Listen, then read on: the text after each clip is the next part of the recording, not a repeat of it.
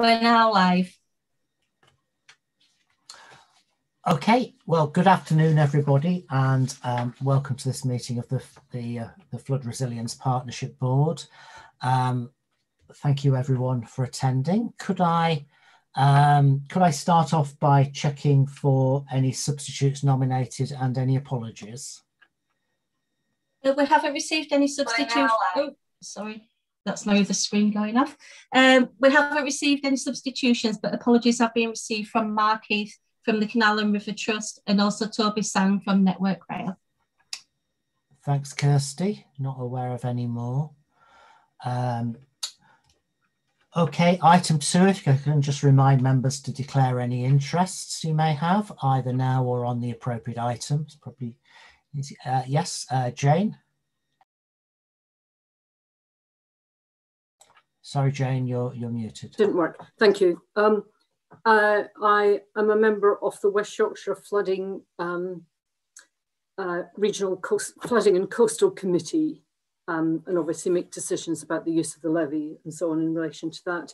And I wanted to ask a general question, really, of advice about interest, because of course we are looking today at the independent report on the events of February the 9th, and I was flooded on that day, and I just wanted to, it's not a pecuniary interest, but I just wanted to flag up a personal interest, and other members of the committee may have a similar experience. Thank you, Jane. And Councillor Patient, Scott? Similarly? I was just going to make a similar issue. I did escape flooding on this occasion, but was involved with the immediate aftermath of the flooding as a resident and as a flood warden within Mythenroyd. So yeah, just to be clear in terms of that and how that affects the discussion going forward. Thanks, Scott. And Katie, probably a similar point. Yeah, it's same as me, same as what Scott said, yeah. All right, thank you. I mean, I think it's fine. I think it falls into those category of things that affect everybody living within an area, and it's right and appropriate for people to comment. Obviously, if you had a direct fiscal interest, that'd be a different matter. Okay, so minutes of the meeting held on the 29th of January, feels like a long time ago. Are we happy for those to be agreed as a correct record? I need somebody else to move that, as I wasn't there. So Jane, thank you for chairing that. And I've seen Jane and Scott both happy with that. I'm certainly happy to propose that, Chair. Thank you. Seconded by Councillor Patient. And Stephen, are we all happy with that? Any comments or factual points not covered elsewhere? I'm not aware of any. So as we discussed at the start, apologies for those who've come late, I agreed we'll take Granville's item, natural flood management, that's highlight report 7.2 first, as Granville has to leave. So over to you, Granville, if I may. Thanks very much, Chair, and thanks for being flexible with the agenda. Really greatly appreciated. Apologies, yeah, as I say, I do have another meeting to get to at 3 o'clock that I do need to be in. I think, if I may, Chair, just before I go to the highlight report, perhaps just mention, I'm sure many members of the Partnership Board will know, and indeed members in the community, that a couple of weeks ago, Dongria Kond sadly passed away after a long battle with cancer. And I just thought it was just worth kind of mentioning her in a bit of a preamble to the NFM report. She was someone who was obviously very much engaged in kind of, I suppose, pioneering natural flood management in the Upper Calder Valley, founder member of Tree Sponsibility and of the Source Partnership, done an awful lot of work to promote tree planting and other forms of natural flood management across the Upper Valley, and a very active member of the Natural Flood Management Operational Group for the past sort of 5 years or so since I've been involved with that group. So I thought it was worth just kind of reflecting a little bit on the contribution that Dongria, I think, made personally, not just to the natural flood management kind of agenda within the valley, but also to kind of broader issues around, I guess, around sort of social justice and green issues and the environment more broadly. So yeah, just wanted to kind of mention her, remember her, and and acknowledge the kind of contribution that she's made to a number of the communities across the Upper Valley. If I just move on to the highlight report itself then, Chair, I mean, I'll be fairly brief. I won't go through every kind of item, but I think just to kind of update on where we are, we've been going through a programme of carrying out botanical surveys on a number of potential natural flood management sites to allow for kind of more rapid progression of schemes into the future and better understand what the environmental constraints might be with certain sites as we may develop them. We've gone out for another round of the landowner grant fund. We had a relatively small amount of money left over from the previous round. So that's round 3, which has been targeted on the Upper Valley above Todmorden. Details can be found, I'm pretty sure they'll be on the website or certainly via the NFM at calderdale.gov email address of that grant scheme. And hopefully that will result in further landowners coming forward to deliver NFM schemes on their land. I think the other thing kind of just worth mentioning is we've got some further mapping work going on, looking at various scales of intervention across the valley, and the Environment Agency have also just commissioned a piece of work to look at the overall scale of kind of NFM ambition, if you like, across the valley as a whole, and what might be achievable, you know, almost, I suppose, in the utopian ideal world, if we got to a place where we could do NFM everywhere, what might that deliver? And then actually, where do we see that it's practical to do it? I think actually just coming back to Dongria for a moment, the other thing to mention is we have a new student bursary that's been funded at Leeds University in Dongria's original name, if I can say that, of Penny. And so we've now got the sort of first student working on that NFM bursary up at Leeds University. In terms of progress, we're continuing to see progress with the previous rounds of NFM grants schemes. More schemes are moving forward to completion. And I guess just in closing, maybe what I want to highlight is that we're reaching a point now with the NFM programme where we've largely spent all of the money, or at least allocated, if not actually spent all of the money that has been provided to the programme through booster funding and other routes over the past few years. So we do really need to be starting to open up that conversation with the partnership board about future funding of NFM. We'd obviously hoped that the West Yorkshire Combined Authority Innovation Resilience Fund would be successful on that front. Unfortunately, it wasn't, but I think nevertheless, kind of, you know, there's work done for that bid that hopefully we can use to unlock further funding for NFM as we go kind of through the next year or so. Okay, thanks very much, Granville, and thank you for your words about Dongria, which I'm sure we would all endorse and would want to see recorded in this. I've seen Scott indicated, but as this partly overlaps him, just before I bring him in, I appreciate that natural flood management is much wider than tree planting, but it's a part of it, and I'm aware that there's quite ambitious targets in the carbon reduction pathway that's being developed for tree planting. And I'm just sort of wondering how we make sure the two things get properly linked together. I'll bring Scott in on that and then come back to you, Granville, because I suspect Scott may also have a view on that. So, Scott. No, thank you, Leader. And I mean, I think it's interesting that this comes at a time when we have a cabinet report coming on Monday around the canopy cover for Calderdale as part of the White Rose Forest project and what we need to do. It's obviously quite an ambitious target for Calderdale. I think it's a third more, so up from somewhere around 12 to somewhere around 19 until 2050. So clearly there's quite a lot of planting to be done. You know, I think when you look around Calderdale, it does seem like a lush and green and pleasant land, but I think an extra third will be, you know, substantial amount. I do sort of wonder what are the ways and means we're going to get there. I think in terms of context, we are in a new world where we've got post-COVID, and people are a bit more environmentally minded after the things that kept them going during that time. And also we do now have a Metro Mayor, and clearly some of the things in the emission reduction pathwork work that we did, as well as what West Yorkshire Combined Authority do, have some quite stringent ways of how we need to get there. And it's not all about carbon sequestration. Obviously there's stuff about energy and transport, but land use is a massive factor for us when we've done that granular work. And I know you sort of referenced that the funding has come to an end, and I think we need to get on that now. So I just wonder what I mean, obviously, we don't want to put all our eggs in one basket. It was a big loss that we didn't get that innovative flood money from the government. But I'd like to think there were more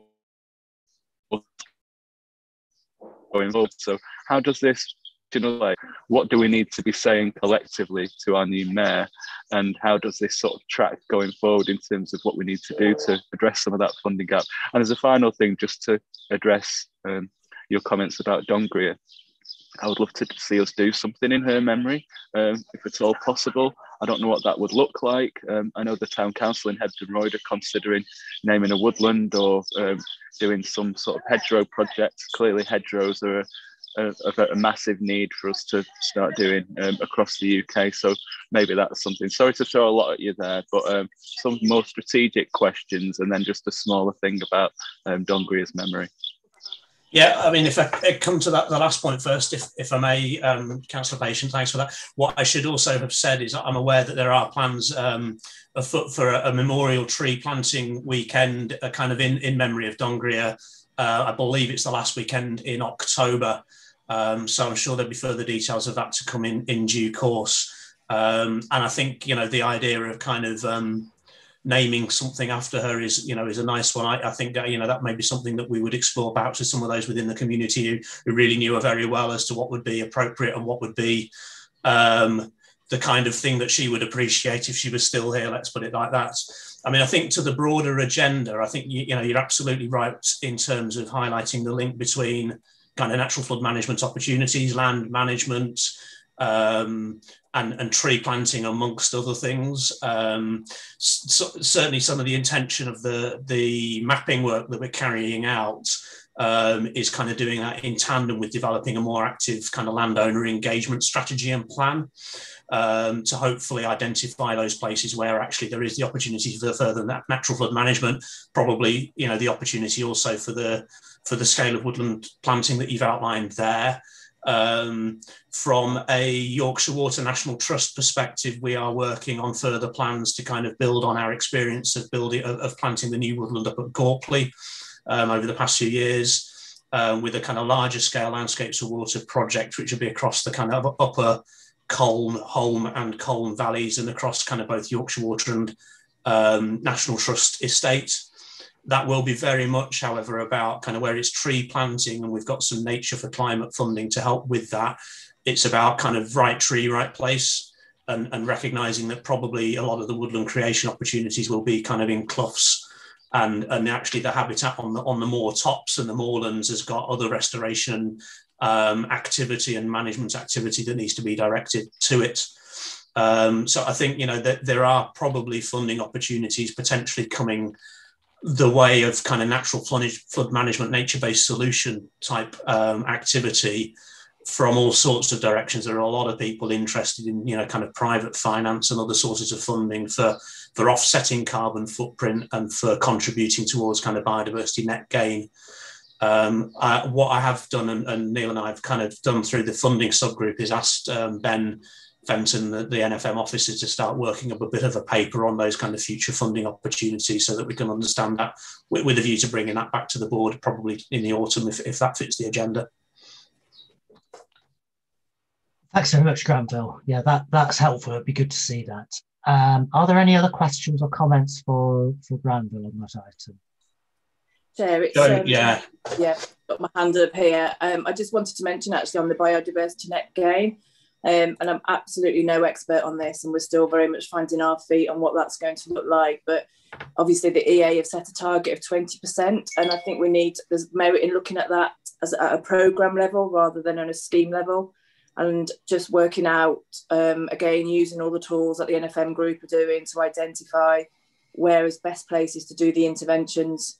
So colleagues in our environmental national team are working quite hard to think about that as well. So that will hopefully bring in, dare I say, some funding, looking at Eugenic, but also some opportunities as well to sort of hit targets across the valley, not just our own.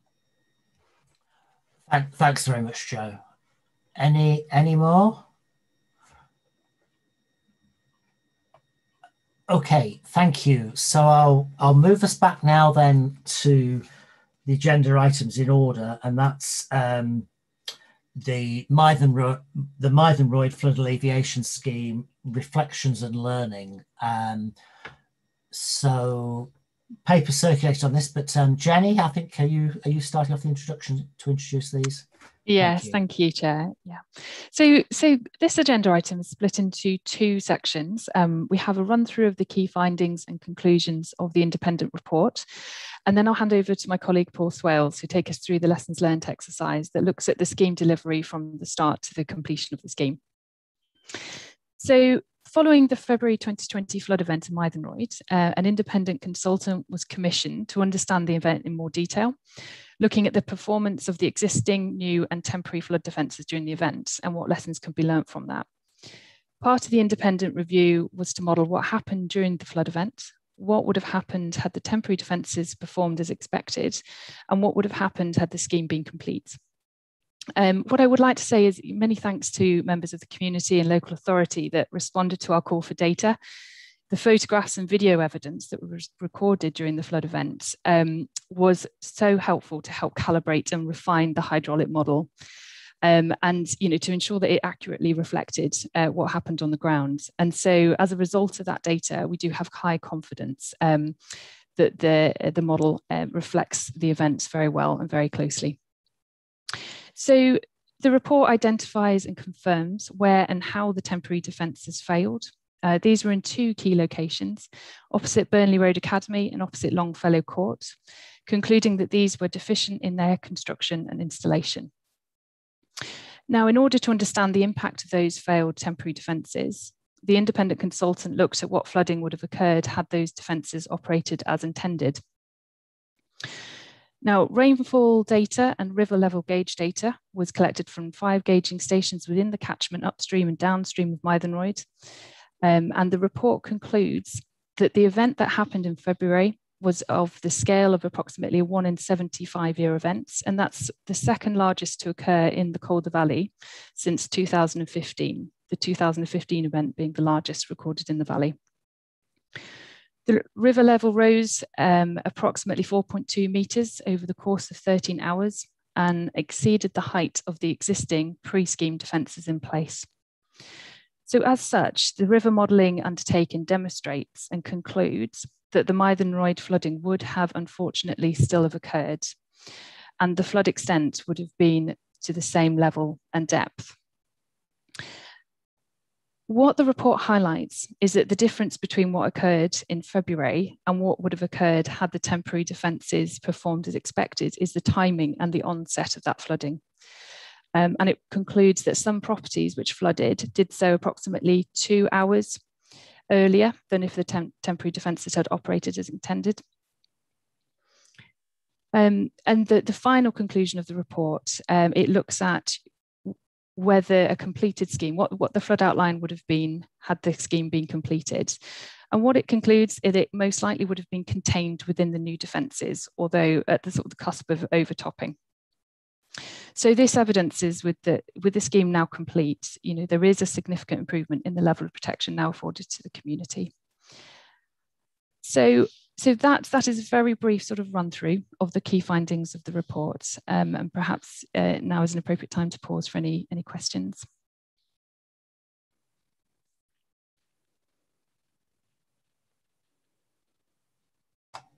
Sorry, my turn to get it wrong.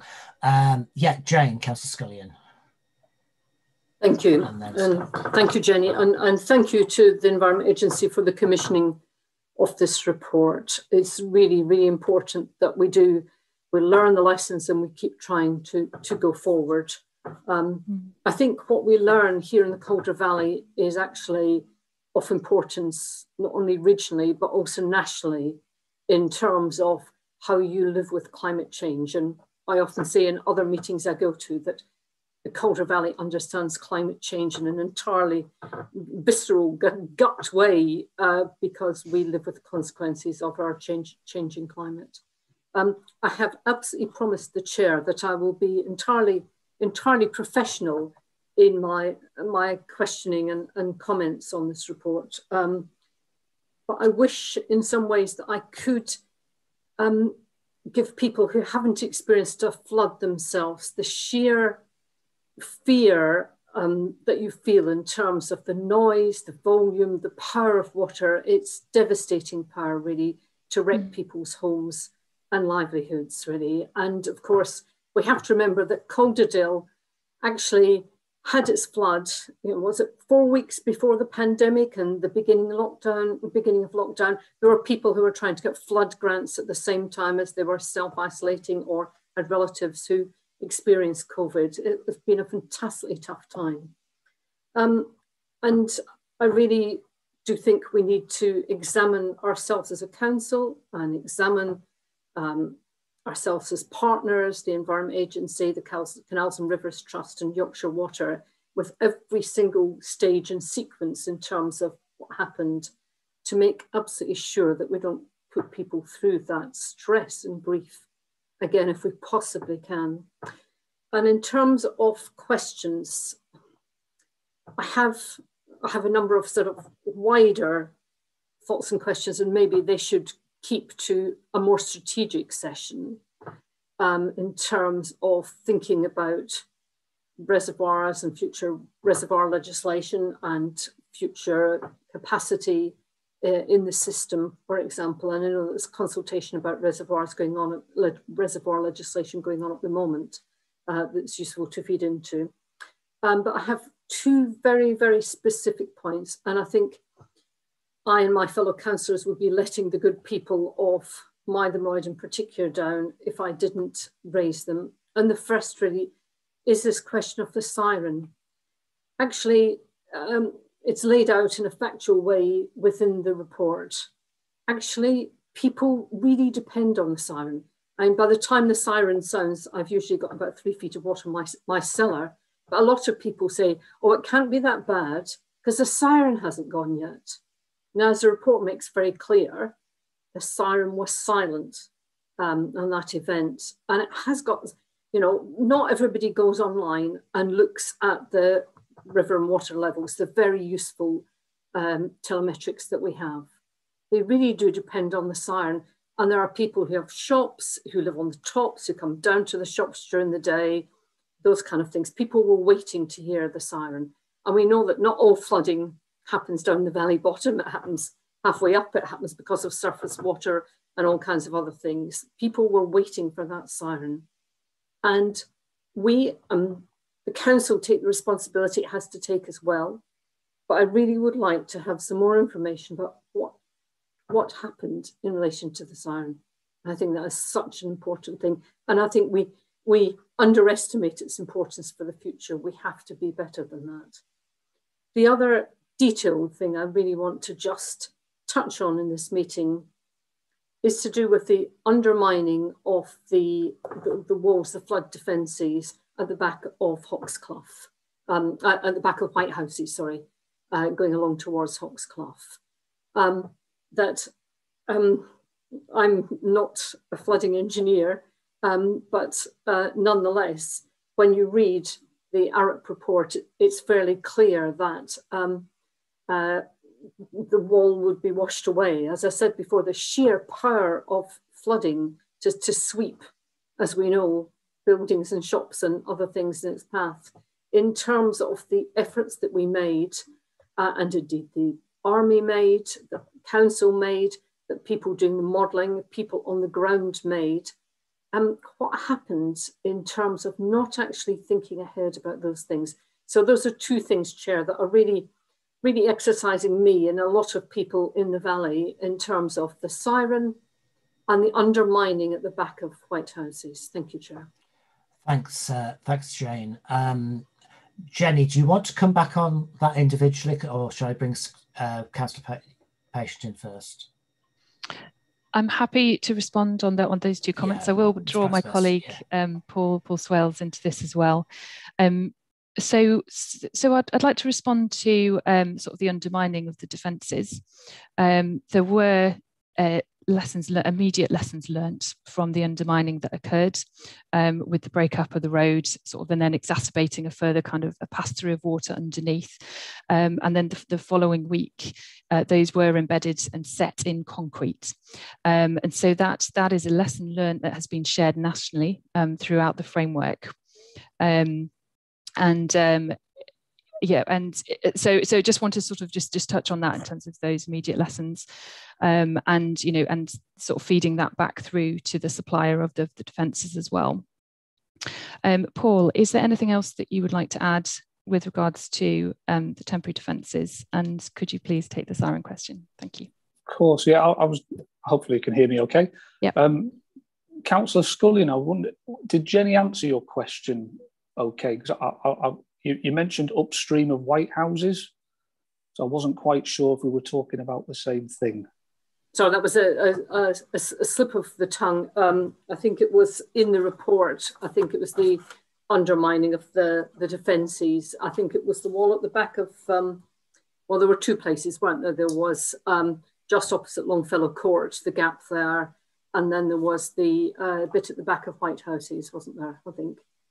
No, I think the metal where it came under the road, that was the metal K, what we call the K barriers along Burnley Road. So that was downstream of White Houses. Upstream of White Houses and round the back of White Houses was it was existing defences. We've got good evidence showing that where the scheme hadn't started there, it did overtop at around sort of 11 o'clock, half 11 in the morning. So I don't know if that answers the question. But if I come on to the siren question though, yeah, I completely hear what you're saying, Councillor Scullion, about the importance of the siren, because I've heard it from many community members or residents in Mythenroyd, and the importance of it to them is incredible, actually, even more so than the actual warning and alert that they receive. But with regards to this particular event, the siren didn't sound, and unfortunately it was missed by our incident room, and human error can occur. So we issued the flood alert on Saturday evening, I think, and then the flood warning went out about 5 to 9 on Sunday morning. And at that time, that's when the siren's supposed to sound as well. But it didn't, due to basically it was missed. And then when it was realised that it was missed, the power had gone on it. So it wasn't sounded, unfortunately. But I'd like to reiterate, though, that I understand that the siren is incredibly important to the community, but it is our secondary system. I'm not aware of any other siren systems throughout the country. I could be wrong on that. And Calderdale could be on its own in that regard. But we have a primary system, which is the alert and warning system. And then we have that secondary backup system, which is the siren. As we know, the Calder Valley is in an incredibly rapid responding catchment. And I'm aware that during this incident, in the incident room, as it was then, that the flood warning duty officer at that time, there's only one person doing it, have so much to deal with the issuing of warnings, alerts really quite rapidly, and their priority is to get those alerts and warnings out. And if the siren is sounded as well, fantastic. But in terms of lessons learned, what we've done since then is actually increased our number of people on flood duty. So we have a team of duty officers on 24 hours a day, 7 days a week, 365 days a year. And within that team now, we've got an additional flood warning duty officer for exactly this sort of situation, where you've got lots of different things happening. You've got phone calls coming in, you've got alerts to issue, warnings to issue, sirens to issue. So we've added that extra resilience into our standby or duty teams. So I think that's something that's will reduce the impact of it happening again. But I guess we can never take away that human factor. Sometimes things are missed, but in this case, the warning and the alert were sounded. I think there probably is a wider conversation to be had around the sirens, and we can take that offline, I guess. Thank you. Jo, do you want to come in on the same point? Yes, I was. Thanks, Paul. Just to reiterate, I am one of those flood warning duty officers that sit in that incident room and are responsible for issuing those warnings and flood alerts. And in a big incident, the way it works at the moment is the flood warnings are sent from one system, the siren is sounded from a different system, so it's not automated. So I know our incident team are looking at to see whether actually, as soon as that warning goes out, it triggers a siren as well. Because it, as I say, really, really busy. And yeah, we've just got to get the warnings out as our priority. But we appreciate that the siren is a key way of warning the communities in Calderdale. So we are looking at seeing whether they can be sort of merged almost to try and eradicate that human error. And Paul, just on your point about other sirens, there is one in Whitebeck in Leeds, and that's the only one I know in the country outside Calderdale. So. And it doesn't get sounded as often as the ones in Calderdale. So, yeah, just to add to that. Thank you. Thank you. Jane, do you want to come back on that? Yeah. I'm really pleased to hear that. And I can't tell you how sorry I am really that didn't happen. Really, I'm sorry on behalf of the council, and I think it's a sign of a mature organisation that's trying to get better, that you do admit mistakes and you do apologise to people for the terrible experiences they've had. I found this report really very, very hard reading, actually, really hard reading, because it did bring what was a tremendously powerful and difficult event for us as residents and for us as ward councillors. Back to me. I just wanted to come back, Chair, if I may, on the question of that communication with the public and the importance of the siren. But of course, there's also the telemetry and the river levels online, which we also use in terms of Eye on Calderdale. Now, in the last 5 years actually, things have been set slightly lower in terms of sensitivity and wide and wide while the works have been going on. And I think that's the right thing to do. But I'm afraid there is a degree of confusion sometimes in terms of, is that a flood warning or is that a flood alert, and which is worse than the other? And it's something that we've talked about in other settings in terms of being clearer about the language, in terms of, when do you just look out the window and see how hard it's raining and what the river's looking like? And when do you actually start moving your stuff upstairs? And I think the other thing is, there is beginning to be a bit of a degree of cynicism about the telephone warnings and the telemetry, because we have had a few experiences recently where the online predictions have shown ridiculously high levels, and people are looking out at the river and it's fantastically low in the riverbed. So I do think we need to think going forward in somewhere that's as flood sensitive as the Calder Valley, in terms of just getting that right, in terms of going forward now that the fences are in at least some of the upper Calder Valley, in terms of the telemetry, the warnings, and then the language, really, because I think we all have a responsibility to get that right. Thanks, Jane. Sorry, Jo, do you want to come back? Or? Yeah, do you want me to respond to that? So yes, it is, I think, as we're all aware on this call, it is incredibly difficult to forecast within the valley, within Calder Valley, probably more so than anywhere else, certainly in Yorkshire, which is the area that we deal with. And that is why our contact and relationship with the likes of Scott and Katie is so important during these incidents. And, we're sat in a nice dry incident room in Leeds, absolutely. And we're looking at all these fancy systems, but actually knowing what is going on in the ground is really, really, really important, and does help with our decision making. And where we have the time, and we will speak to the wardens in the different areas to say, what do you think, and make a decision based on their information as well. So yeah, we do try, like I say, and have that on the ground evidence and information coming into us as well. So yeah. And I know myself, when I'm not on duty, I sort of busman's holiday, to always keep an eye on the river levels in Calderdale, and sometimes panic myself when I see them going straight up, you know. And it's something that is constantly being evolved. It's a beta service, so any feedback you have on what we have online, please do feedback to our national teams. I know at Calderdale there's an awful lot of things that are trialled because of, unfortunately, the amount of flooding that is suffered in the valley. So thank you, Joe. Scott, I think you wanted to come in. Thank you, Chair. Yeah.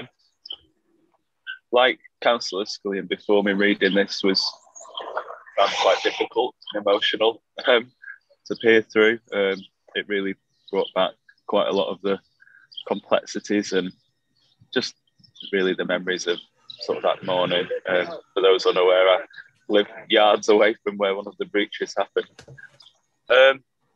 As a brief aside before I carry on, I do think, and this isn't for now, but I'm quite interested in the cell phone takeover work that's being trialled sort of across the UK, and I believe that could potentially be a bit of a game changer in terms of flood warnings.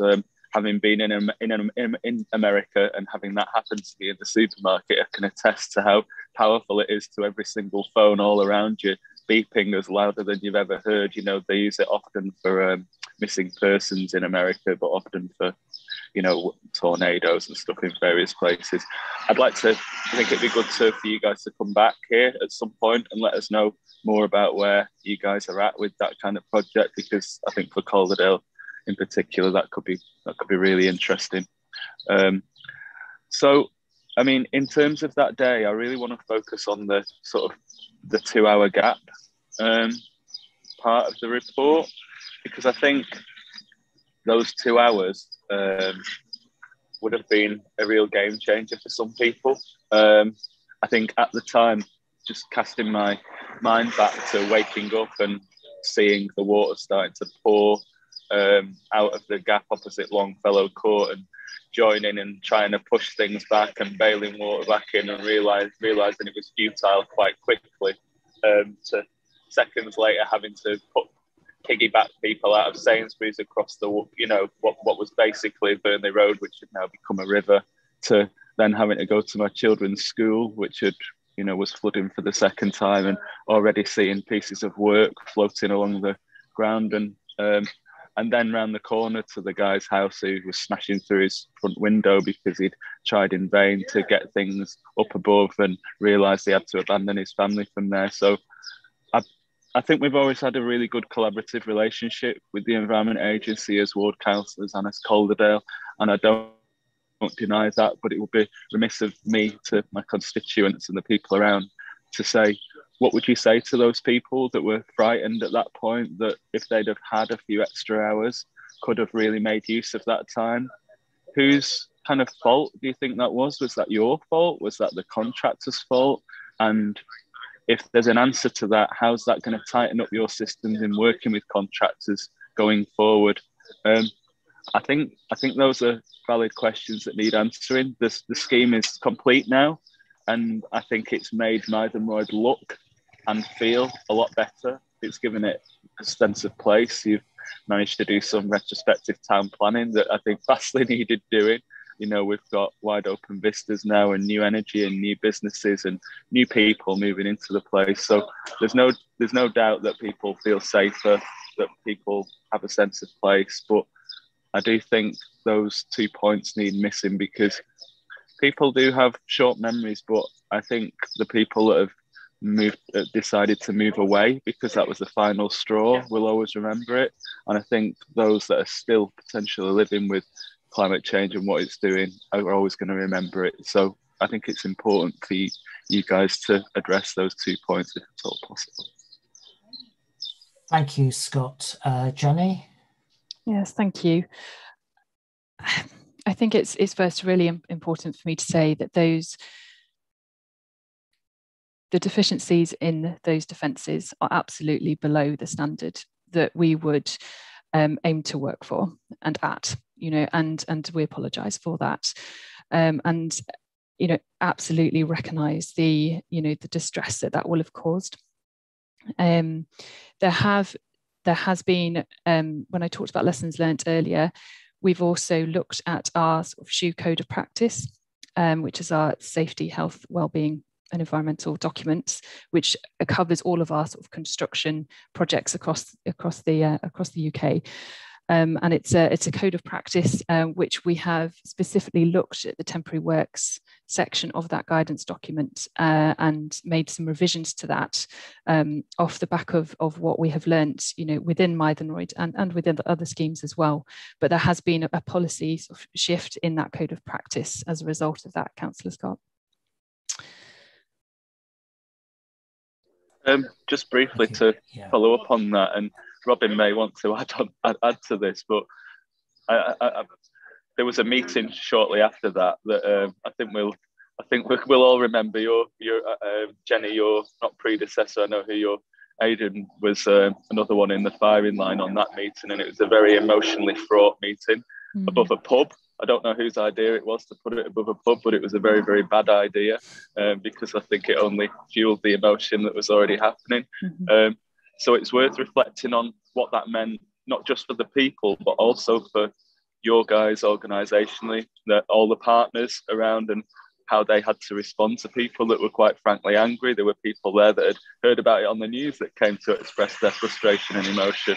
It was a mixed bag in terms of what people were saying, but I would like to just, while you're tightening up your processes and how you work with constructors and health and well-being of people that are affected by schemes like this, it's also worth thinking about the likes of yourselves who are being put in the firing line and have to answer these kinds of questions. It was a very, very difficult time for everyone, and I think no one really needed to kind of go through that. So I'll just leave it there, really. But I mean, thank you for answering the question so frankly, and appreciate the apology.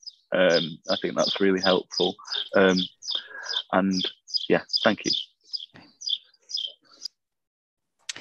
Thank you. Chair, may I just very briefly respond on that? No, go for it, and I would just like to thank you, Councillor Scott, for also considering the well-being of the staff as well. And I think it is a really fine balance between, being visible and present when things such as this happen, and it is important to the staff and the project team that we are there with the community in it. But yeah, I do thank you for noting that also comes with a deal of pressure and stress as well. So thank you for that consideration. Thank you, Robin. Thank you, Chair. Yes, it's up there in my. I've had one other meeting in my career like that, I think, when we were looking to, it was looking to drug rehabilitation unit into a residential area where there was a level of angst and anger in a meeting. Myself and Adrian were sort of at the heart of that, and it was entirely understandable, not just around this issue, but the level of distress so soon after so many other events, and the one in a 75-year event 5 years after a one in a 125-year event. I mean, you don't have to be a mathematician to say that we're living in a climate emergency, do you? Because that shouldn't be the way it works. So I think absolutely recognise that, and I do appreciate the honesty and the clarity that this report gives in general, and I welcome it, and I know EA worked really well with us, and it's an EA and council partnership in every step of this journey. We recognise that, and there are things the council could have done better, and there's always learning. I do think a couple of points, and the warning and informing. One positive, the sort of notification that Councillor Patient was referring to. There is a significant piece of work that's been done by West Yorkshire Resilience Forum about introducing that model around all sorts of critical incidents. And that's quite well advanced, and that will include potentially a counter-terrorism incident, severe weather incident, etc. So there is good progress being made on that, and I think we should maybe report that back at a future meeting. But warning and informing is so difficult. How do you deal with the fact that people tire of a siren that goes off and then there isn't a flood event? I've been, I remember being in Hepton Bridge the summer before on a Saturday afternoon when the siren went off, and there was just the air of quiet anxiety, but efficient action was something that really does leave a legacy with you if you're not sort of local or you don't experience it. And I hear the siren go, although I'm higher up, but I hear the siren go from Walsden, and that moment has an impact for all of us. So how do you balance that? I think we just have to recognise we're not always going to get that right, but it's better potentially to warn people and it not lead to an event than we have a situation where we are dealing with a flood and people haven't known. So that balance of being prepared to say that. The other thing I just maybe Jenny, a very specific paragraph, 7.17, just to pick up the point, and I think this is something about living with risk and flooding. That it says the flood event was greater than the design standard of protection that the mass MAFS, but the defences provide for. However, it's our view the river flows would have been contained within the new defences had the scheme completed, given allowances in terms of uncertainties. I think the point from that paragraph is we still live and will always live with uncertainty, and we cannot be sure. Absolutely, I take from that it would have entirely protected the town, but we would hope it would. And I suppose the point for us as public agencies is how we mitigate risk, but we can't entirely eliminate it. And I know, and I've discussed it with James Bevan, that there is a way in which living with risk is part of our lives in the Calder Valley, but we will seek to do all we can to mitigate it. And I guess the other thing is the learning from this, being assured for the council as well as EA that we do take the learning and act on the learning in the next programme, in the next phase, and that we need to make sure through this board that we're sense checking that and we're accountable to do that. But I do think I recognise that we cannot entirely eliminate risk in Calder Valley. Thanks very much, Robin. I think that's a great summing up of where we are. Is there any other comments on that? So just reiterate thanks to the Environment Agency for carrying this work out and bringing the report here. I think it's really important that we've done that. So thank you. Oh, people okay if I move on? Chair, could I just... Hands, Chair. Sorry. Oh, have I? Oh, Paul, right, yes, sorry. Sorry, Katie was first, I think. Chair, sorry, I think. Okay, so let me go to Katie first and then to you, Paul. Yeah. Sorry, I just put my hand down. I was considering whether I was going to say something because lots of the points have already been covered, but it does.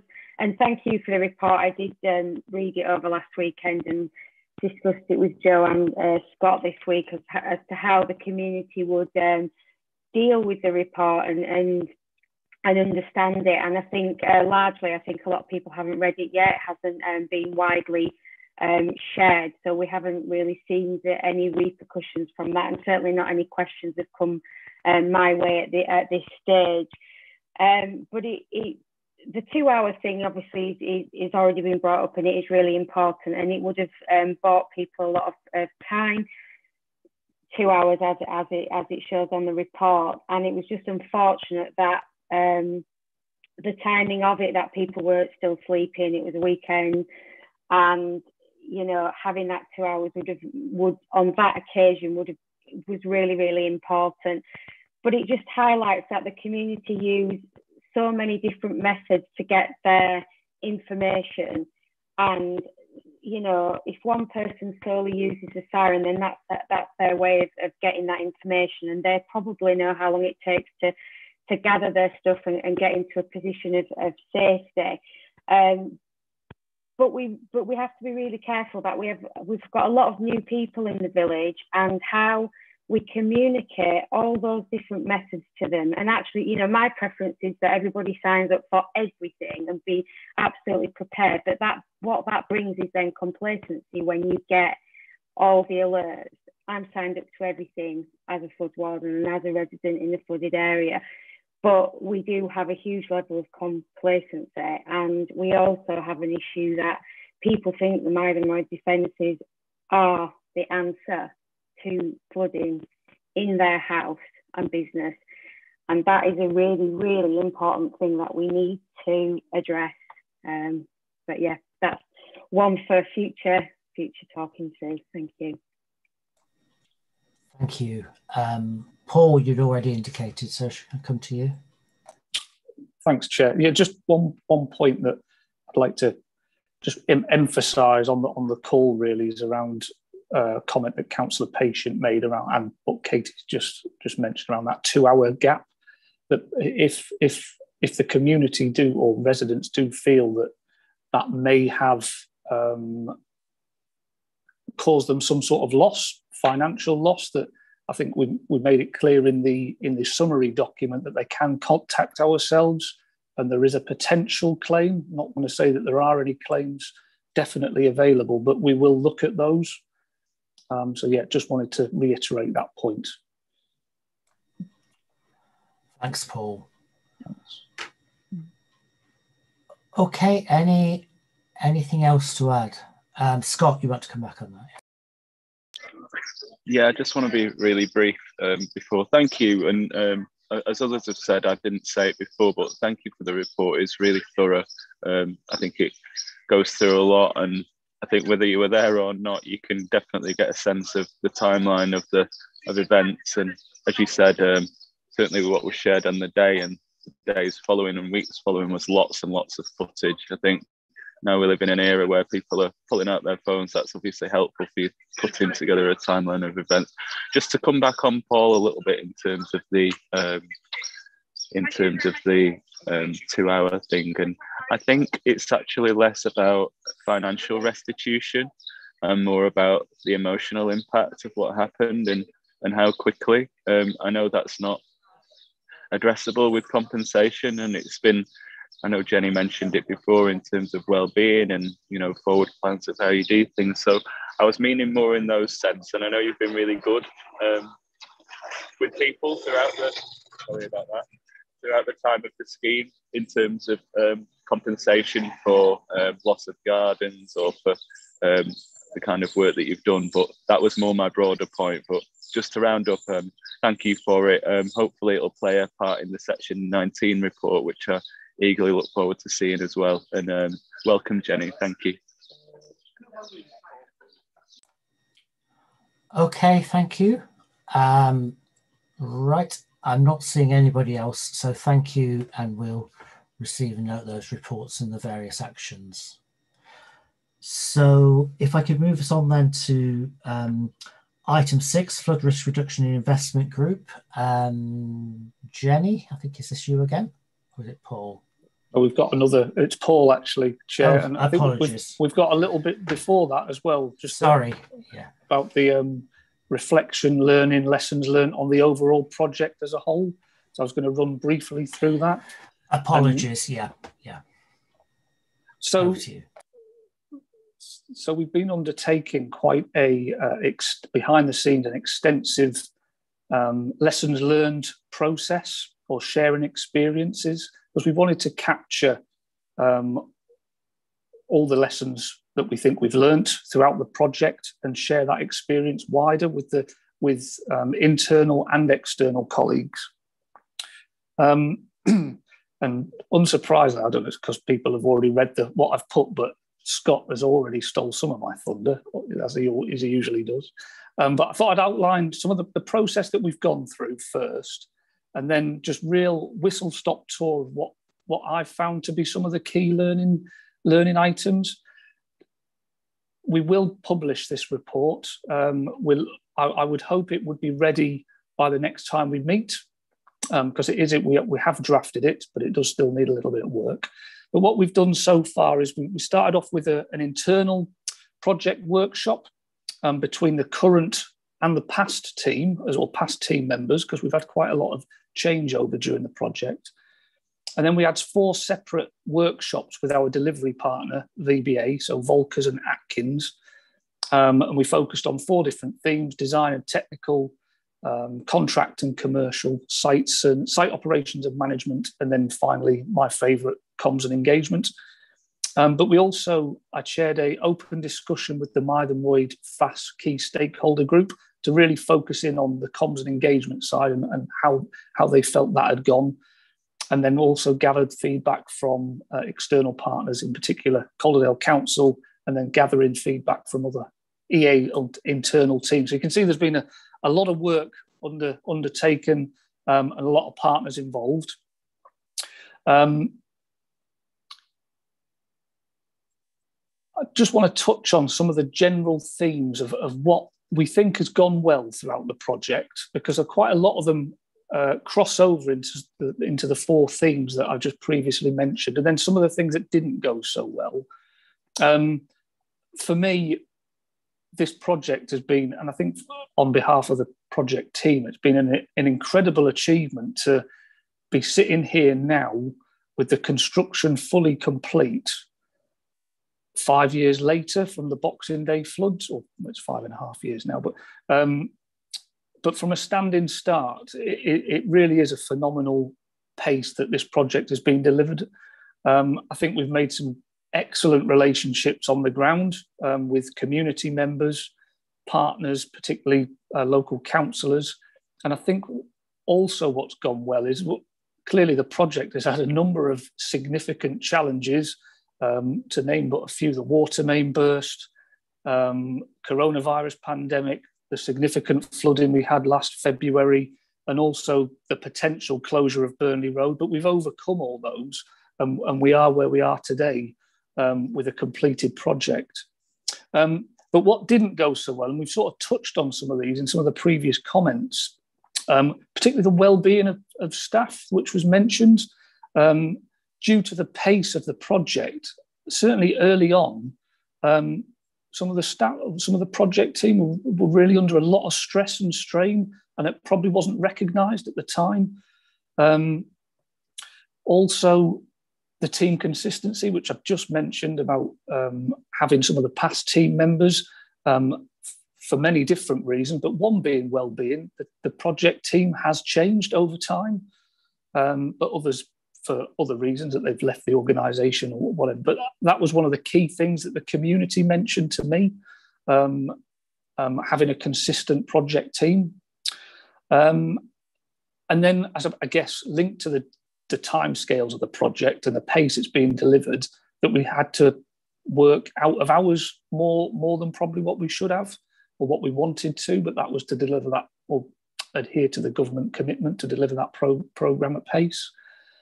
So there's sort of a snippet of some of the things throughout the project.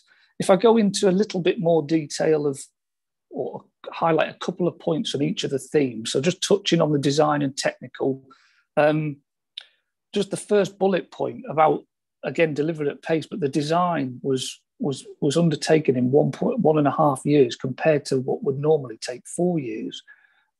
And that was in part due to the excellent collaborative working between our designers, Atkins, and our contractor, Volkers, working side by side, essentially. But as previously mentioned, the well-being on the team and the pressure on the team was incredibly stressful.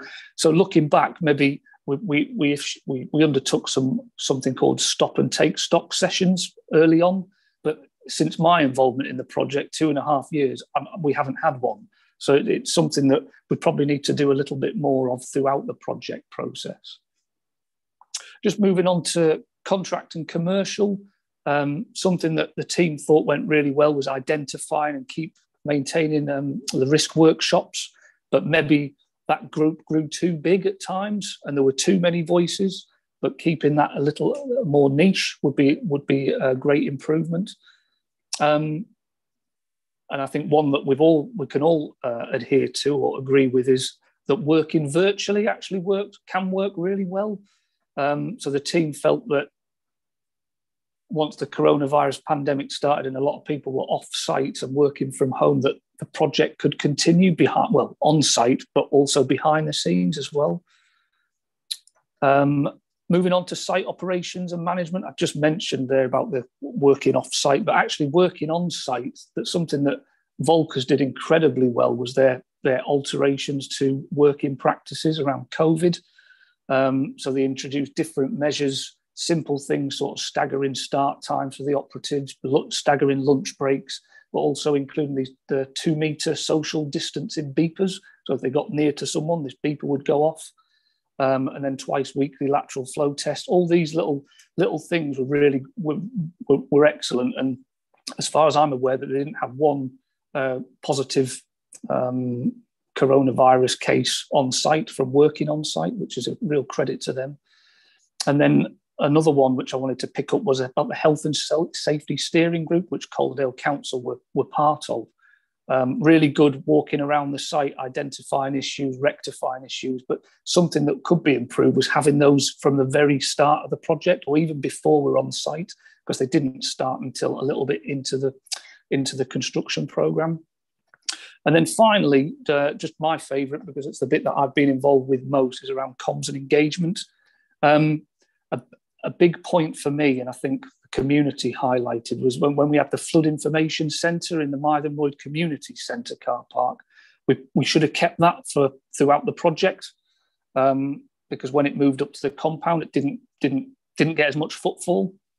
So I think that's definitely one for the Hebden Bridge team to take on board when they move into there and get that community hub right in the heart of the village, so the community can come and ask any questions that they have.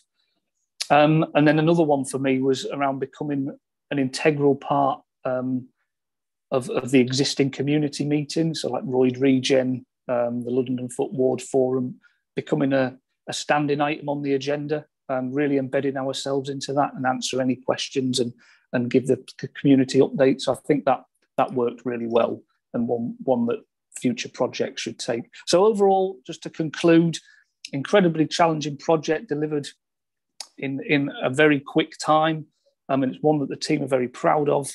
I mentioned some of the key issues around continuity of staff. I didn't mention it, but having clear audit trails of decisions as well, which is really important, and building relationships with the community, key partners is fundamental to any project. But the well-being of staff needs to be considered as well, or have even more consideration. And like I said, I would hope that this report is finalised by the time we meet next. So that was just a flavour. Oh, thank you very much, Paul, and apologies for trying to skip over that item. Scott, yes. Thank you, Chair. Yeah, I'll just be brief. It's a really good report. Thank you, Paul. And I think clearly, for those unaware, it's not usual for you guys to do a scheme in such a visible location. You're normally tucked away at the end in coastal areas, aren't you, or in embankments or down away from prying eyes. And I think the visibility of this scheme was really challenging right from the start. Everyone had a thought about what you were doing. Everyone had a thought about the disruption they were facing. And clearly disruption was always going to be a part of the scheme in its totality. I think in terms of your comms and engagement, that got a lot better as the scheme progressed. It wasn't there at the start. I don't think it was as strong initially. And I know you, Paul, without giving you too big a head, were welcomed by the community in terms of your tone and how you communicated with people and your engagement at some of those meetings, as well as the ones that were less formally about such a thing. I think the 6 monthly big sort of, I forget what you called them, the engagement sessions that you ran at the community centre were really, really helpful for people to just drop in and come and speak to you guys, really get into the nitty gritty and the detail about what had come and then the design and what was coming forward. So yeah, thank you for all of that. And I think if you can repeat that from the start in Hebden Bridge, which will be equally challenging, I would say, looking into my crystal ball in terms of interested parties and a community very much interested in the minutiae of everything that's going on. I think you'll crack it. Good to hear some of the detail about the audit trail and health and safety. But thank you on behalf of Mythen Royd for the scheme coming to an end. It does look fantastic. We do feel safer. I am still slightly smarting for not getting the correct wall finish that I wanted, but I guess that's democracy for you. You put that to the vote. But no, thank you for everything and thank you for this report. Thanks very much, Scott. Any other questions or comments for Paul? Paul, anything? Jenny, yeah. Just really briefly, doing this lessons learned exercise was really an important part of sort of the project coming to an end, to make sure that we carry those lessons into the following projects, as Councillor Scott has referred to, and also what we're really trying to do is also to retain that continuity of staff as well, so that sort of that knowledge of the area and patch is carried through into the projects. Thank you. Thanks very much, Jenny. Paul, anything else you wanted to come back on? No, don't think so. No. Okay. Thank you again very much, and thank you again. Good piece of work. So I'll try again. Flood risk reduction and investment group. Yeah, is this you, Paul? Start? It is me again. Yeah, sorry, you've got my voice again for a few more minutes. Start off with, well, I'll touch very briefly on Mythenroyd. Construction is complete. Volkers have demobilised from site. The communal garden at Calder Grove, the community centre car park have all been handed back now to the appropriate owners. And we're currently undertaking site walkovers actually within the project team to look for basically snagging issues, we call them, anything that we need rectifying before we can officially or get the scheme handed over to ourselves. Because I think I might have mentioned it in the report, but there is Volkers as the delivery partner once the scheme is handed over to ourselves, they have a 2-year defect period. So if any issues that do occur within that period, they're contractually bound to rectify those. There is a few things that still need to be done on the scheme, but basically there's a handful of flood doors still to be fitted. But they are literally a handful. So and we do have those doors now. I think we did have problems due to the coronavirus pandemic getting them from Germany, but I think we've got them. So we're just arranging with the residents to get those doors fitted. And we're still working with the Department for Education as well to get that added resilience at Burnley Road Academy. I think we're still just waiting for the funding to be signed off, but we're still, DfE are very confident that we'll be able to get that money and undertake that work. Just moving on now to Hebden Bridge briefly. There's been a £4 million ESIF bid approved in principle to contribute towards the scheme. They undertook a successful siren test at the end of May because the siren's been moved. And in that same vicinity, they're undertaking the wall repair to the Adult Learning Centre and looking to deliver the canal overflow works this financial year as well. And then just finally on Hebden Bridge, we're undertaking a bit of a cost review at the moment to obtain the accurate cost for the project moving forward. Touching on Erindon Hillside and Stubbinholme Road, quite similar progress really, that detailed design is ongoing. And feeding into that detailed design is around sort of the ground penetrating radar surveys, ground investigation, and all that information can be utilised to progress detailed design and progress the full business case, particularly around for Stubbinholme Road. Park Road Elland, I think the modelling calibration that was undertaken following the February event sort of just reinforced our knowledge of the flooding issue there. So it's not just river and then river into the canal and canal flooding, but there's also the surface water element. So I understand discussions are still ongoing between key partners to progress this scheme. Copley Village, undertaking an economics review on that one to look at a wider project for Copley Village. So that's looking at basically the whole embankment surrounding the village and trying to better protect them. I think there's about 170 properties at risk. Hebblebrook is progressing very well. Outline business case has been submitted for project assurance, and we're hopeful to start construction early 2022, so not in the too distant future. And detailed design is continuing on that, or commencing on that one shortly. Walsden strategic outline case has been submitted for approval. and that'll be looking at reviewing the long list of options to better protect Walsden, and Network Rail are one of our key partners in that project, because we'll hope to reduce risk to the railway line as well. Sorby Bridge, again, developing a strategic outline case for that project. And then some good news for Brighouse Flood Alleviation Scheme, that the outline business case for that has been recommended for approval by our internal assurers. I think it's our large project review group. And once that's signed off internally, detailed design can commence on the preferred option for Brighouse. And I think that is a real whistle-stop tour on the project updates. If anyone's got any questions, I'm sure myself, Jenny or Joe can answer them. Thanks very much, Paul. Yeah, Jane, you've got a question. Great to have all this going on, and it's exactly what we need. And we just need to keep moving forward at pace. I just wanted to ask a question about the funding of the Walsden scheme, the future funding. And clearly, this is very important to Network Rail. This is absolutely key, and often the railway line in Walsden is going down quite early in a severe weather event, and clearly that's got an economic disbenefit to Calderdale and indeed beyond, because of the importance of that railway line to us.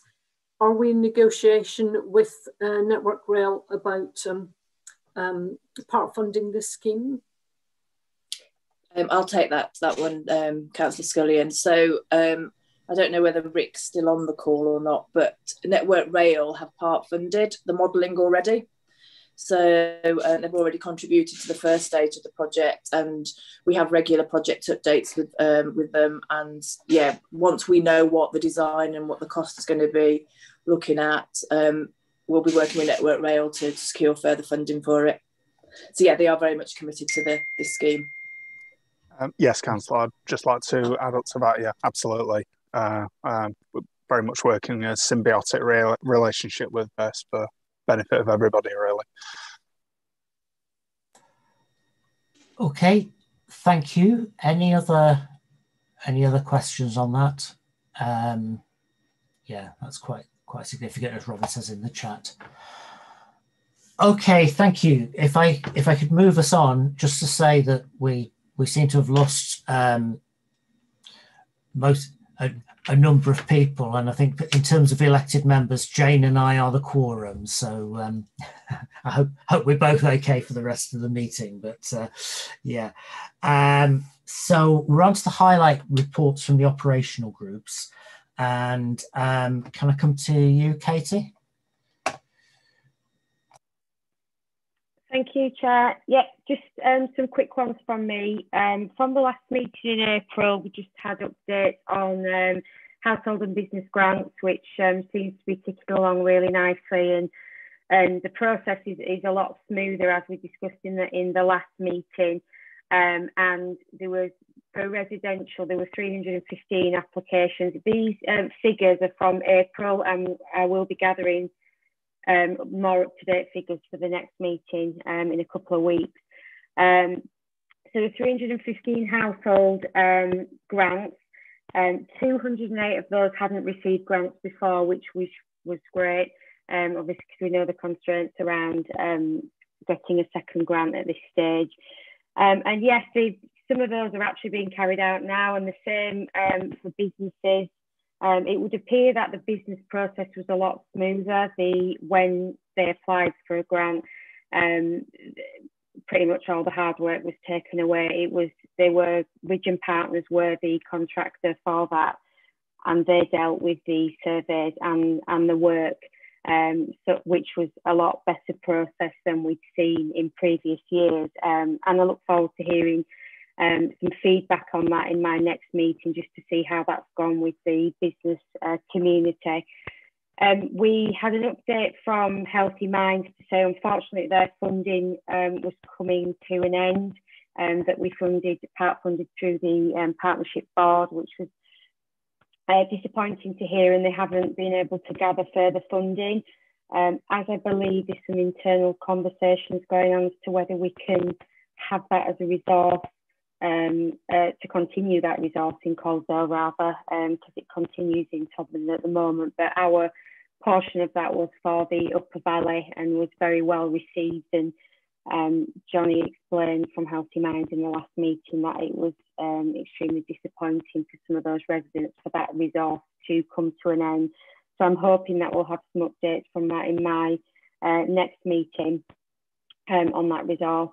Flood wardens have been still very active. They've switched to lots of litter picking, particularly around Sarby Bridge, Marvin Road, Brills and foot areas, which has been fantastic. Obviously, as we know, anything that is out on the ground is into the watercourse and blocking gullies and so forth, and trash screens. So they've been doing a lot of that, and that's been really well received in the community, and it's been really nice actually to get out and do some face-to-face stuff at a distance, obviously, of a couple of metres between us all. And some of those groups looking forward to do some face-to-face meetings very soon, possibly outdoors rather than indoors, just due to numbers really, and finding somewhere that can take us with, especially for the Marvin group that have got 29 members, it's quite difficult to social distance that amount of people in a small room.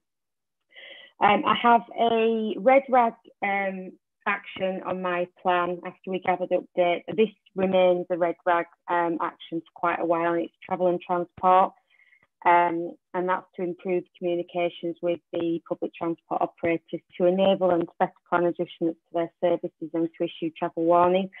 That is an ongoing one, and I'm hoping that in future meetings we can have somebody from the Calderdale team to discuss any opportunities there to make that better. Slippage, as you're already aware, we're working on the S19 report. We understand that it's lots of different parties to complete that report, and it has taken a really long time, but I'm hoping that's going to land with us really, really soon.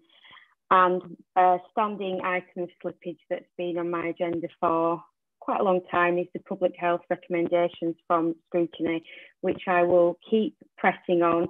We allowed a small amount of breathing space due to COVID, but I have asked within my group that we press on with those updates. We haven't had an update on that for a really long time.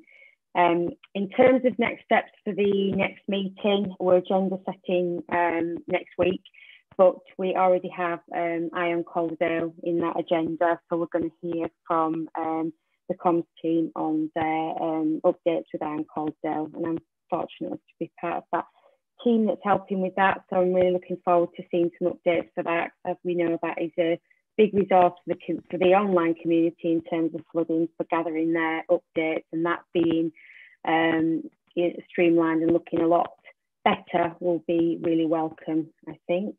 And unless I've missed anything, I'll be looking at Neil and Joe just shout, but I think that's about it from me. Thank you. Thanks very much, Katie. Stephen? Yeah, just a quick question, Katie. Is the issue that you're having with the public transport providers the one whereby they stop services sometimes because of flooding and then downstream nobody knows that they've actually stopped the flooding? Yeah, it's communications out. So for example, right, on that, yeah. Yeah, I will see what I can do to intervene and help. Yeah, we understand that that it's not just the rail, it's the bus, and how we collate that all together for people to see an overview of everything that's going on. The example, February 2020, people were going out to work on that Sunday and had absolutely no idea that there was anything wrong with the road, because at some points you couldn't see that there was flooding, but obviously, there was flooding either side of there, so, and they had no idea. So yeah. Thank you. Thank you. Any more comments? Not seeing anybody. Okay, thank you very much for that, Katie. So item 7.3, communications. Is this Lucy? Or It is, thank you. Just 2 quick points. I'm delighted that we've now fully replaced Heather Pritchard in the role of campaigns officer supporting flooding. So we have in post Lauren Barber, who I think came to the last meeting, but we also have Janine Radcliffe. So they're working on a job share. You should be able to see Lauren waving on screen now. So I'm delighted they've both joined us and they're settling in and full steam ahead in terms of the support we can provide in terms of comms. As Katie mentioned, the key thing that they're looking at currently is to update Iron Calderdale. We've finished the tender process and we're now sifting through all the submissions that we've had. Looks like we've got some really good, strong submissions. So hopefully we can start making some really quick progress. All the other details are in the report, but I or probably Lauren can answer any questions that you might have. Thank you very much. Any questions on the report for Lauren? Well, to whom welcome. Lauren, is there anything you want to add or comment on? No, that's everything. I just want to apologise for not having my camera on. We've got the children off; they're isolating, so I didn't want any little people in the background. It all adds to the liveliness of meetings. we've had a quiet meeting without any cats today as well, haven't we? Okay, thank you very much for that. And yeah, so not seeing anybody else. So thank you, Lucy. Okay, resilient infrastructure. I think this is this you, Stephen, or Neil?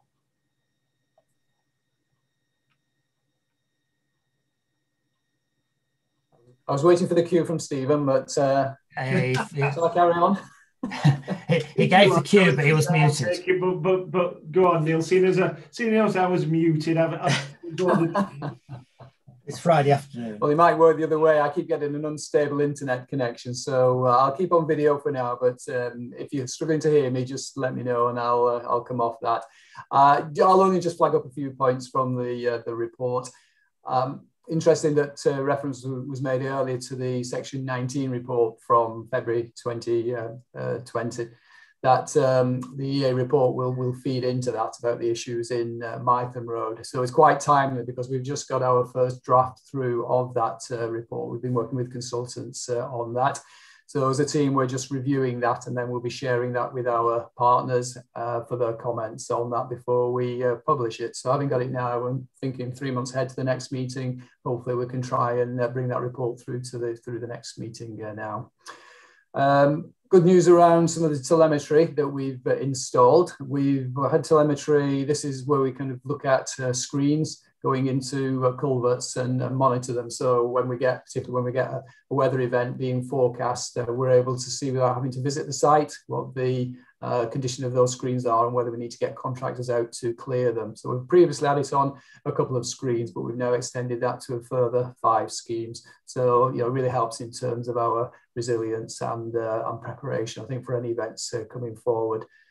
Positive news around investigations in the council, where we've managed to finally get a bit on top. It's taken a long time, really, almost since February 2020, with just the number of inquiries that we were getting through to start to bring those numbers down. But thankfully, I think, you know, the team worked really hard in that area, and we have been blessed with some better weather recently. I'm always careful when I say that. You never know what's around the corner, but things have been kind to us. So we've just about halved the numbers more recently.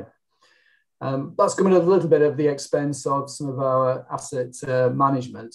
We're a bit down on numbers in the team at the moment currently, so we've had to focus on the investigations, which I always see as being a priority because of those are the things that impact directly on the people in the community who are being flooded and impacted by that.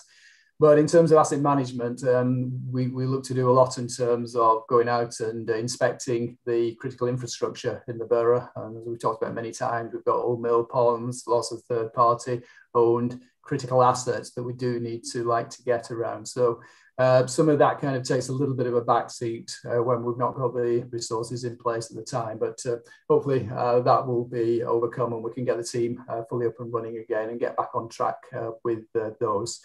In terms of partner work, the Environment Agency, the recovery works, again, after Storm Akira, that's sort of finally coming to an end. That includes the work at Shade Chapel, which I think many of you will be aware of now that the chapel's gone, and the restoration work around the watercourse is ongoing there.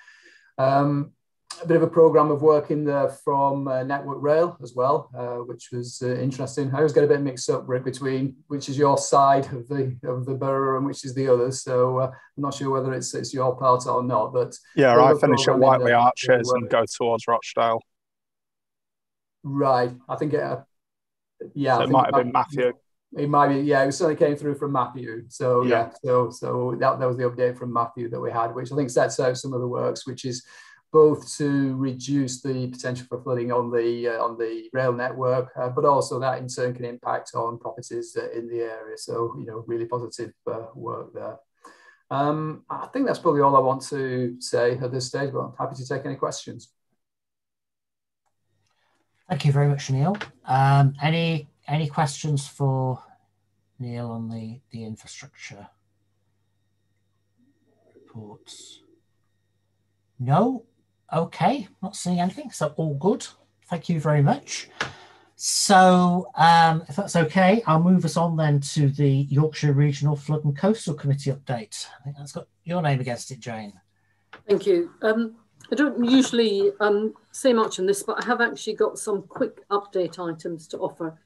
The first thing is that the Regional Flooding and Coastal Committee also paid tribute to Dongria and the work that she's done over the last 30 years, particularly in the Upper Valley, but also wider than that, really, and what a legacy she's left, really, for all of us in terms of not just tree planting, but thinking about natural and community-based solutions to flooding problems.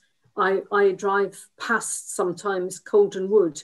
I helped plant with a load of children 30 years ago, and those trees are looking very fine, and Dongria was instrumental in starting that. In terms of specific items, the committee has recently spent some time talking about funding. The Environment Agency is just coming to the end of a 6-year programme of funding and is looking forward to what the next spending review is going to bring, whether it's going to be a 1-year settlement or a 3-year settlement again. And also beginning to discuss the question of the balance between capital for big engineering projects, for more revenue, pipeline of projects which would actually need more revenue in terms of natural-based solutions. We've also been talking about a subject that I think is important in Calderdale, and that's reservoirs. There are 70+ reservoirs in Yorkshire as a whole. And those of you who know about these things, know about the Reservoirs Act and so on. The legislation around reservoirs is fantastically complicated. And there's currently a consultation about reservoir legislation. And I think we really do need to be on top of those things. I know that Yorkshire Water and the Environment Agency are taking a fresh look at the question of reservoirs in Yorkshire. We've also had more discussion regionally, West Yorkshire and Yorkshire as a whole, about surface water modelling. As we begin to finish the larger civil engineering projects to do with river overtopping, moving on to thinking about some of the surface water modelling.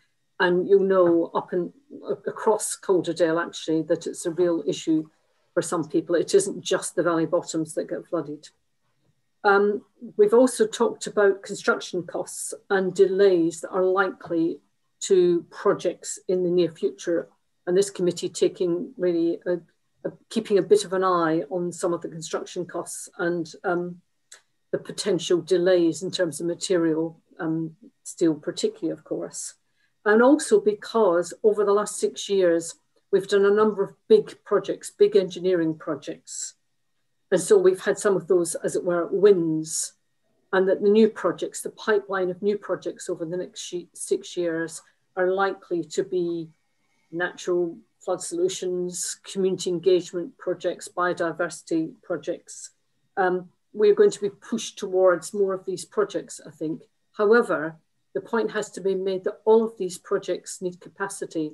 Point that Paul made, community engagement doesn't just happen.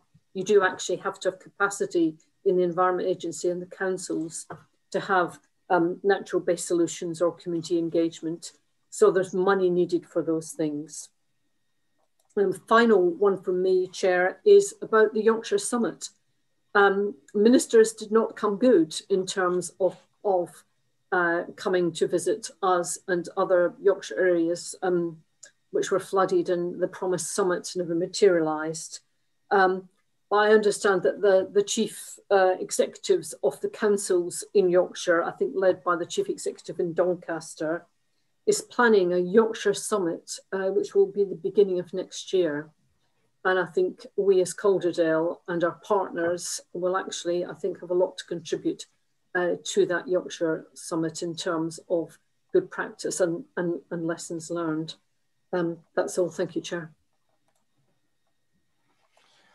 Okay, thank you very much, Jane. That's good. Good overview, and particularly the issue about the funding. Are there any questions? Yes, Robin. Yeah. Just some assurance to Councillor Scully in that I represent West Yorkshire on the working group for that, led by Damien at Doncaster, and it's very much reflecting the challenges we have in West Yorkshire. There's also significant interest from the mayor, our new mayor in West Yorkshire, in that. So we're looking to align, potentially, rather than there being a kind of more than one ask, we're looking to align her aspirations on focus on flooding with that. So it should be a real opportunity. And I think having there been a sort of disappointing, as you said, sub-regional summit last year, I think we can do better, and we're determined to. Thanks very much, Robin. Yeah, we'll continue to press and support that. Okay, any more on that? So we'll receive that. Thank you very much, Jane. And let's say we don't have any public questions under item 9, question time. So we don't really have any other business. So if, oh, Katie, yes. Sorry, I've always got any other business. Slow the Flow are doing Balsam Bashing on Sunday. If anybody would like to join us, we'd be delighted to see you. I'm going to pop the link in there because due to COVID, we have to limit numbers. We're about halfway at the minute to 25 people. And yeah, we'd love to see you there down at the Crag. It's 9:30 on Sunday morning, and we'll be bashing balsam for the foreseeable, just due to well, we can't carry logs and things and be in close proximity for now. We'd love to be doing leaf jams, but we just can't at the moment. So next best thing for us all to get together is to do balsam bashing, which fits in with all partners on the invasive species plan that we've got going on at the moment. So thank you. Thank you very much, Katie. Yeah, we can share that link. That's great. Okay, any more? Jane? Yeah, I've just put a note in the chat to say that we would be remiss of us not to acknowledge the fantastic achievement of Slow the Flow in getting the Queen's Award for voluntary activity. What a fantastic achievement, and very well deserved. Yeah, absolutely. Absolutely. If we can minute that, Kirsty, that'd be great as well. Thank you. Any more? It's a day for AOBs, isn't it? I think I started by saying we don't have AOB, but never mind. Stephen and Joe. This is just an incredibly quick one. Just to let the board know that we're advertising for a new flood project engineer at the moment, so that advert's live. Thanks, Stephen. And Joe, did I see you? All right. Okay. No. Right. Thank you very much for your time, everybody. I think that concludes the meeting. So thank you. I'll declare it closed.